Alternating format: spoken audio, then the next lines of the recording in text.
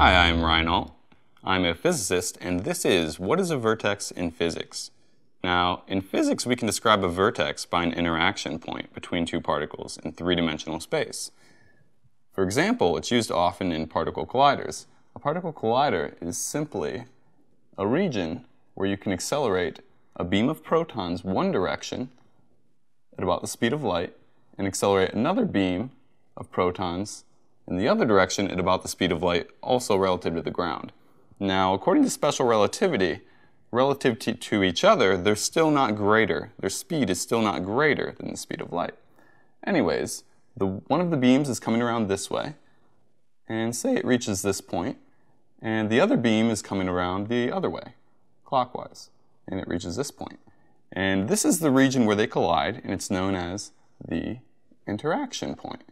Now, inside of this interaction region, where these particles collide, more fundamental particles are given off, okay? And inside of this region, since they're giving off, we need some expensive sensory equipment to measure what type of particles are spawned. So again, particle collider, two beams of particles interact at an interaction point, and it's the region where you can measure what other fundamental particles are created.